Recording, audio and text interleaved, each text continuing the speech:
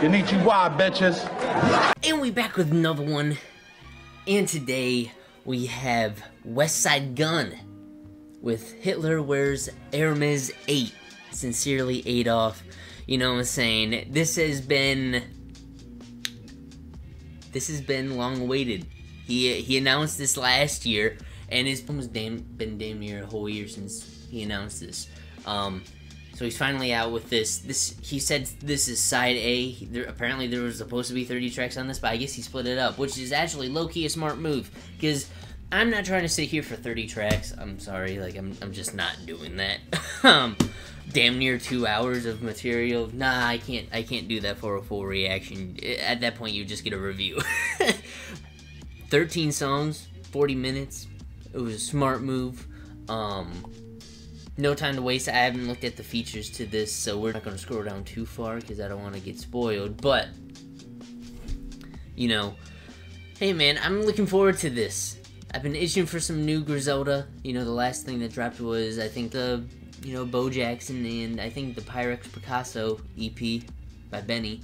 And, you know, I've just been waiting for this mostly because I haven't heard new Gunn in a minute. So, I'm all for it. I'm all here. Yeah. Anyways, let's get right into this. The final, well, part one of the end of an era. So, yeah, one of the best mixtape series, I think. You know, some of his best works, Hitler 2, Hitler 3, Hitler 6. I think those are some of his best projects, and, you know, he's wrapping it up with this one. So, let's see how this goes. Let's see how this goes. No time to waste. Let's get right into it. Murders in Maxfields. Let's get it. Go right into the next track. Blessed Times featuring Double-A Rashid. Let's get it. Alright. Kind of setting the tone, the atmosphere of the album. Alright. Let's get it. Talk that talk. Alright, next track we got is Mariota featuring Stove God Cooks. Let's get it. Conductor. Oh, we floating. We floating. Okay.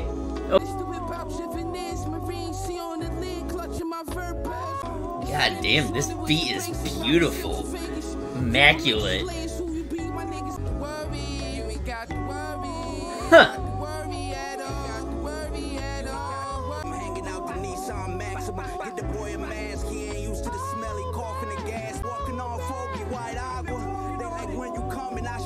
Huh.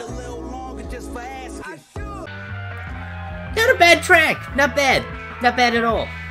Yeah, definitely that beat on Mariota was dope as hell. The verses, I think, obviously, I liked Gunn more than Stove God Cooks on there, but Stove God did his thing. He did his thing. What I like about Stove God is definitely his charisma on every single track, you know. He just doesn't give a fuck, and he's gonna spit his talk his talk, you know what I'm saying? But Westside Gunn, definitely, he rapped his ass off on that one, that's for sure.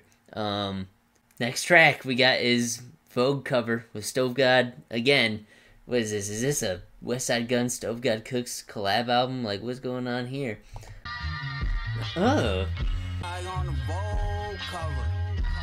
Huh.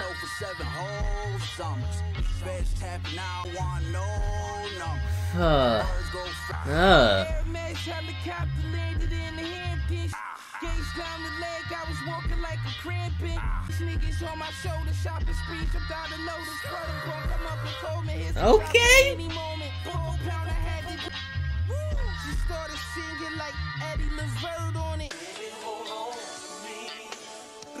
What's going on here? Yeah.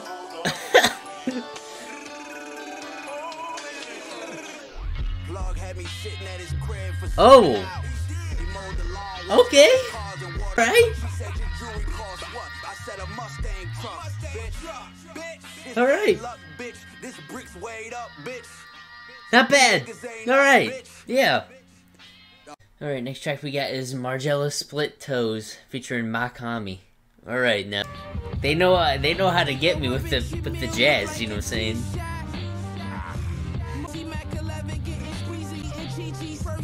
Huh.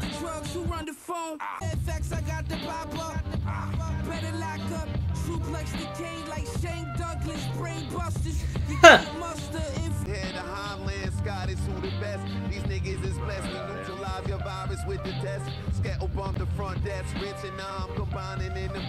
Hey. Alright. He was spitting on that one. Gunn and Mock did the thing on that, you know.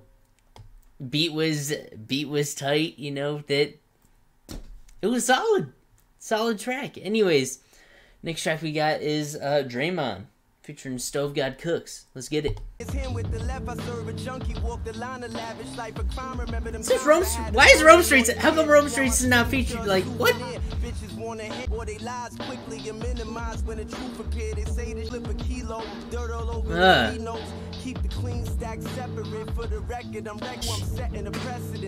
That man killed it. That man Rome Streets killed that.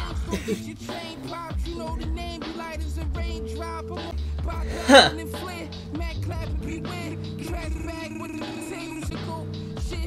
Oh my gosh. Oh. Yeah.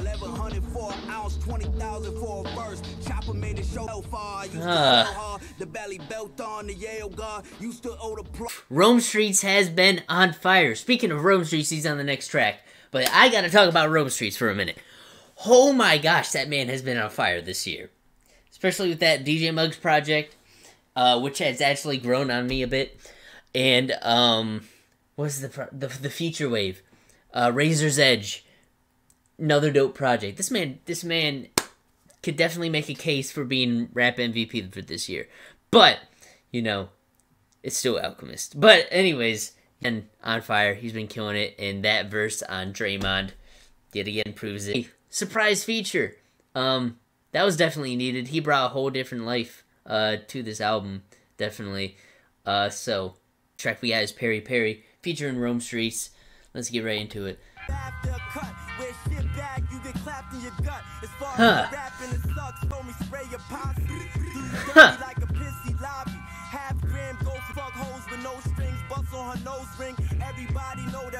Bust on her nose ring? Hell nah.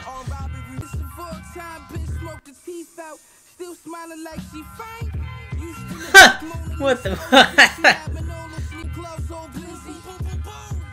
New kinds of bliss. Alright. Yeah. Okay. Not bad. Alright, next track we got is Right Now, featuring Stove God and Jadakiss. Let's get it. Drag the stove to me right now. Right now. Sign my name on the cocaine. This beat is pretty. This beat is pretty. I like it.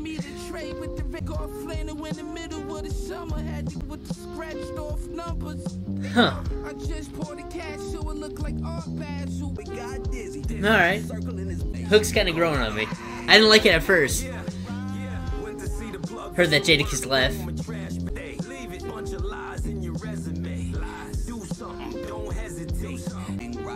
Yeah. This is solid. Not bad at all. Yeah. I like this. Alright, next track we got is WESTHEIMER featuring Boldy James, Sauce Walker. What the fuck? And Stove God Cooks. Let's get it. Money ain't a thing in my whole voice. I had to get rich, they left me no choice. It weigh a little extra cause the dope moist. It weigh a little screaming money ain't a thing. What is this? What in the fucking Looney Tunes Tom and Jerry beat is this, first of all? That's why to this they paint pictures in my likeness now. I have little Boosie out the two-seater come wipe you down. I'm not feeling this one so far, obviously, as you guys can see. Yeah. I can't get over that.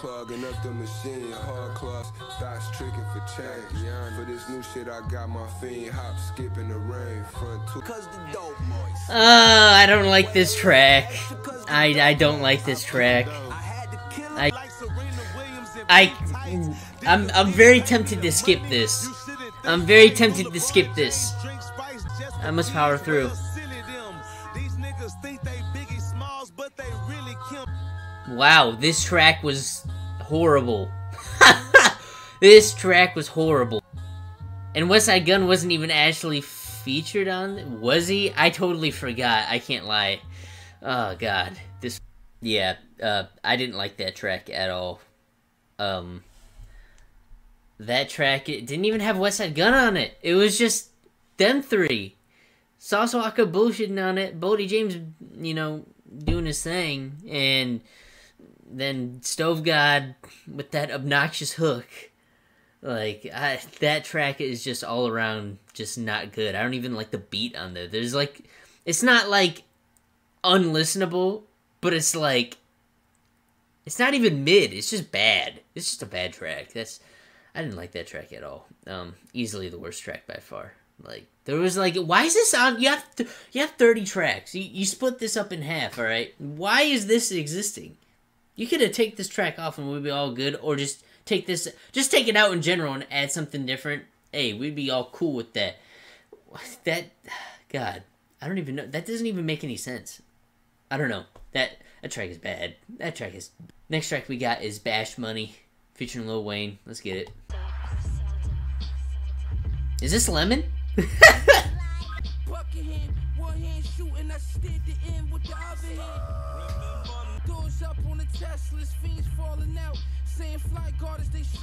Balenciaga jeans, yeah, it's soft denim. Got the ball denim, that's all cheese. Saw Geno, got the spot glass bodies with soft guts like scar tissue. Ooh. I just let this chopper ring, won't even phone bill you.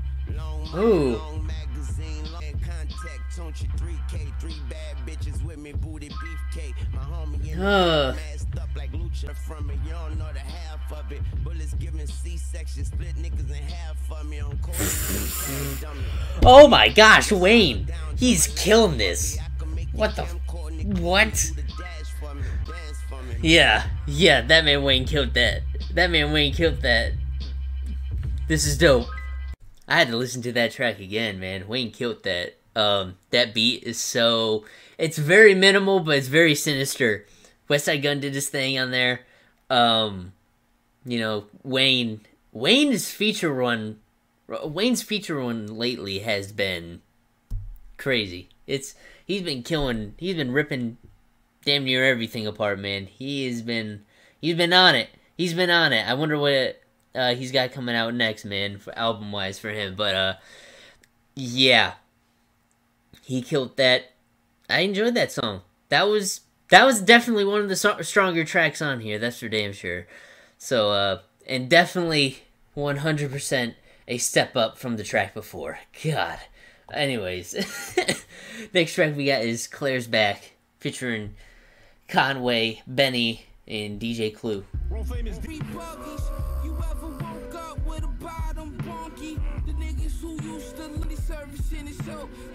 Huh.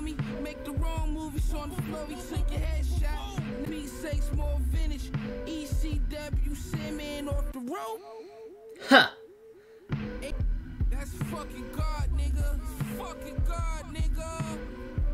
This track is 6 minutes long. Where's Conway and where's Benny? What's going on here? Okay, come on now. There better be a switch up or something, like a beat switch, like. All right. Here we go. There you go. I was wondering when this was gonna come.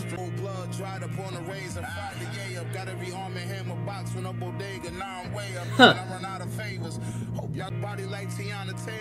Yeah.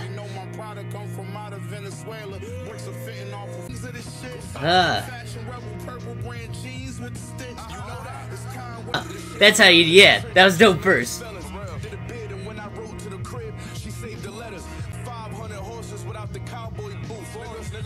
Nice.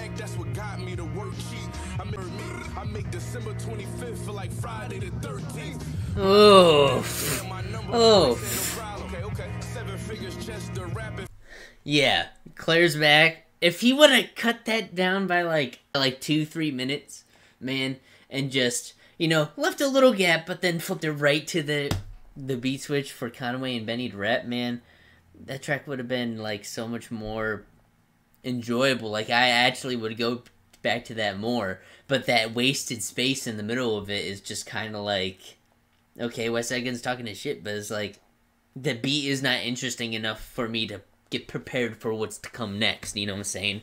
So if you would have like left a little space, not too much, maybe like a 20-second gap or something like that, you know, or just none at all, just do a giant, you know, switch after that and have DJ Clue come in again and introduce it, you know what I'm saying, on some DJ drama shit. Like that would have been dope as well. But yeah, that track was good. It's just that little gap for me personally. Yeah, you know. So next track we got is Spoons featuring Conway. Let's get it. Oh my. Huh? Oh, you didn't stop that.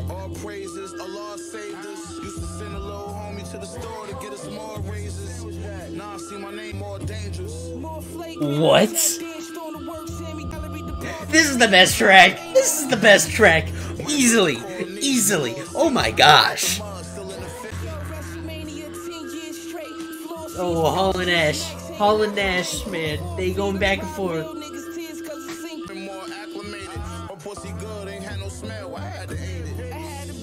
Huh. What? He had to ate it. Huh? What? Wow, this track was great. My favorite track by far. That track, this track is crazy. Hell nah. Huh. Yeah, that track blows every single track beforehand out the water. You can say I'm crazy, you can say what you want. That track all around is just better than everything on here. It's not even close. 716 Mile featuring Boldy James. Let's get it. Huh.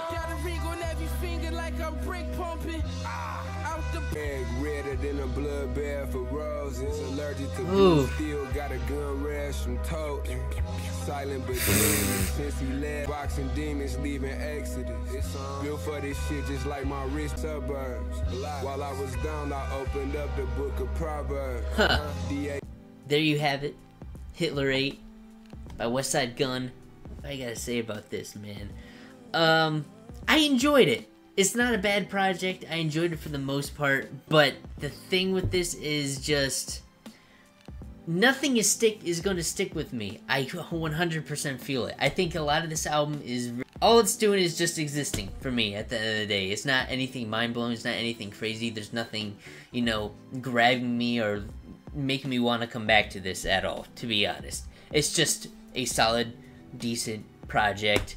And that's about it. There's only one track that like is miles ahead of everything else and that I will be going back to, and that is Spoons. I think the chemistry between Conway and Westside Gunn is like damn near unmatched, and the beat from Conductor Williams is dope as hell. Like I expected no less with Conway and Westside Gunn on a track together. Like their chemistry's always been A1, and that track is great. Everything else is just kind of like, it's kind of just like there. You know what I'm saying? And it's not even due to the beats, because I think what I enjoyed about this project the most is the beats outside of Westheimer. Westside Gunn, for the most part, actually, I think his verses are dope. What I don't really care about for this album is the amount of features. I think the amount of features on here are totally unnecessary or just really excessive. Like there just doesn't need to be this many features. Like I'm sorry, 5 Stove God Cook features. Like come on, come on. I respect Stove God. I like his confidence.